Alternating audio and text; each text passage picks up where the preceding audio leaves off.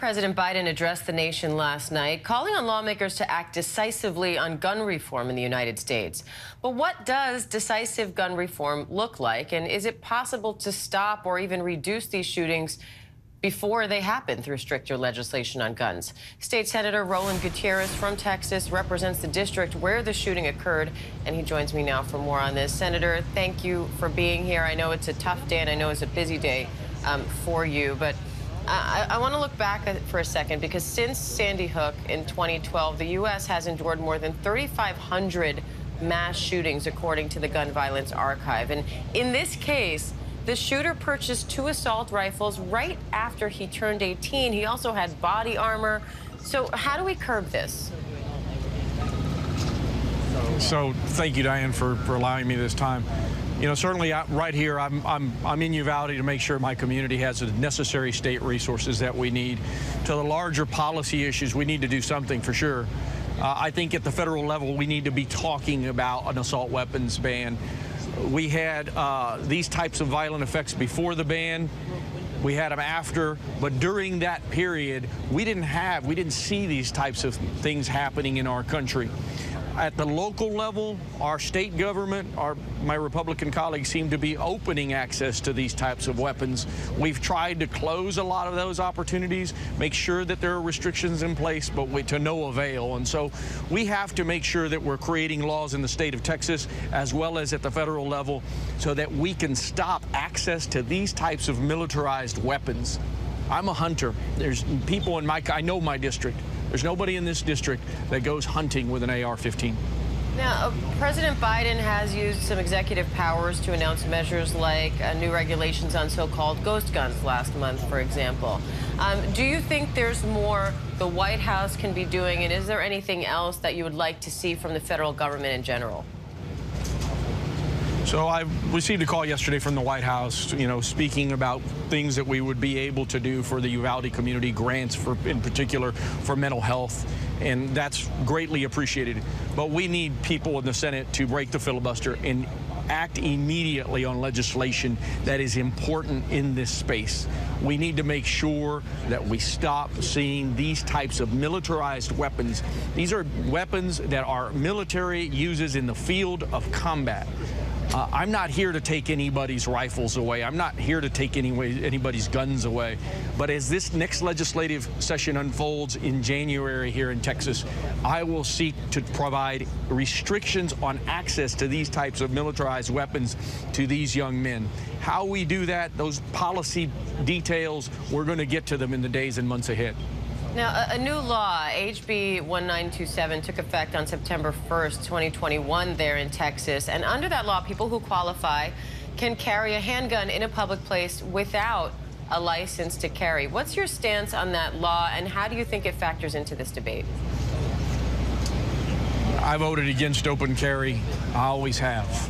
Look, listen, I know what my constituents ask when it comes to the Second Amendment. I know what their desires are.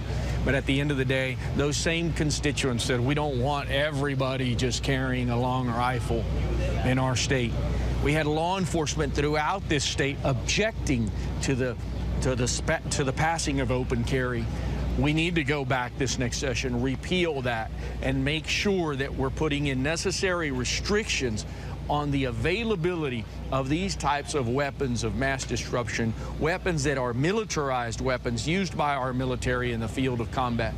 Again, nobody in this rural community uses that type of weaponry to go hunting. And so, Senator, what do you say to people who look at an event like this and think, I need to be armed now more than ever to protect myself from someone like this? I'd say, like I did this morning when I hugged my children, go hug your babies before you send them to school, and look at them, and look at what the future's like, because there's 19 parents here in Uvalde that aren't going to get to hug their babies anymore. I think people need to really start thinking about this in a big way. Yeah, I think it was hard for all parents today. That's what I tell those folks. I definitely feel that. I think all parents felt a little bit of that today, sending our kids off to school and having to think about what if that were me, and what if one day, God forbid, it is. I want to ask you one more thing about the case, though, and what you make of the similarities so far between what happened there in Uvalde and the shooting in Buffalo, New York, less than 2 weeks ago, where, again, an 18-year-old in body armor with a rifle killed multiple innocent people, and the fact that this shooter in Uvalde purchased his guns right after that attack. Yeah, I mean, the similarities abound, not just Buffalo, but many other incidences that we've seen in this country. You know, I want to call on, people like Steve Kerr that have said we need to stop this, because these similarities are these young men that are troubled, that didn't get the kind of love and attention they needed. This isn't the only young man. There's plenty out there, and we need to stop this. We need to do anything that's possible to stop this paradigm that keeps happening over and over again. And I would call on people like Steve Kerr and others, Matthew McConaughey, who was raised here in Uvalde, to stand up and say something and get the people that follow them on social media to say something and demand change from government. We don't need these types of militarized weapons on our streets anymore. I feel comfortable saying that, and still saying you can have your Second Amendment right, but not to these types of weapons.